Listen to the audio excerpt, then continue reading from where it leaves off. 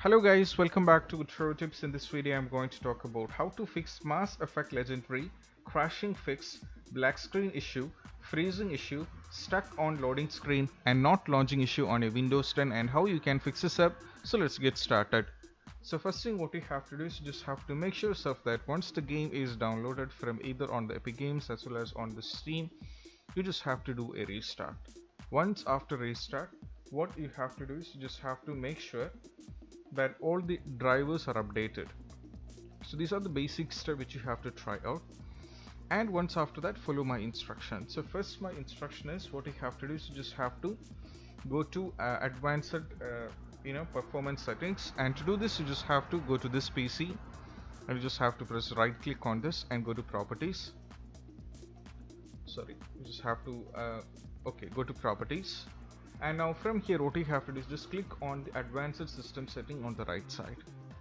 Okay, now from here what you have to do is, as you can see, that you have to be on the advanced, and here you have to click on settings once again. Now from here just click on advanced once again, and you just have to make sure that you're on the program, and once after that you just have to click on change options. Here you just have to click on change, and now from here you just have to give the custom size. You have to select the custom size. So now I have to give the size, and before that I would like to make you notice you just have to untick this. Okay, if it is untick, because I have already done this to check whether the issues the step is going to work, because for me it's worked. So you have to untick this, and also here as you can see that I'm having the drives as well as C, D and F. So the game is stored in C, so I have to select C, and if your game is stored in D, you have to select D. Okay, this is what you have to do, and you have to go for custom size. Okay, so I'll be making to C because my game is on C. Now the first thing is you have to give initial size as well as the maximum size. So here what you have to do is just have to give the initial size. So here the initial size is recommended one, which is 1908 MB. So you just have to type 1908 MB. This is what you have to type. The next question is what you have to give for the maximum size.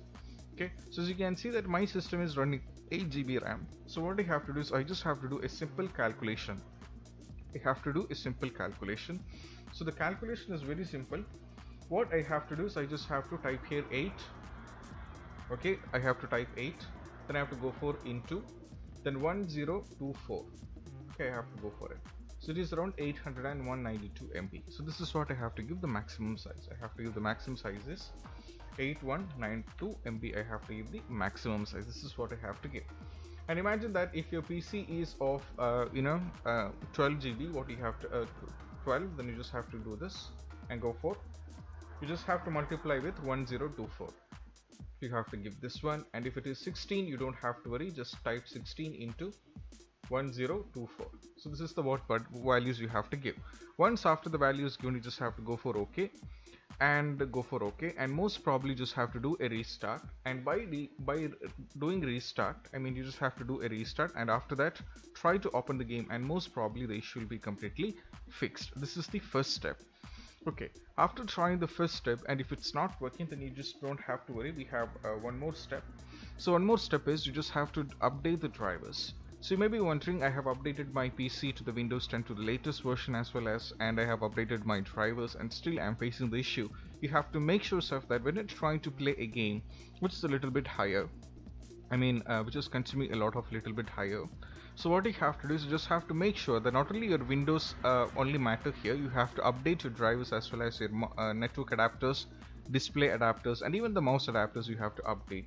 So to do this, you just have to go to this PC and go to properties, and from here you just have to click on device manager, and this is very usual process. Most of you guys will be knowing this, and from here, as I said, you have to update your display adapters. You have to update your mice and other pointing devices where you have to update your device, this one also, and also you have to update your network adapters.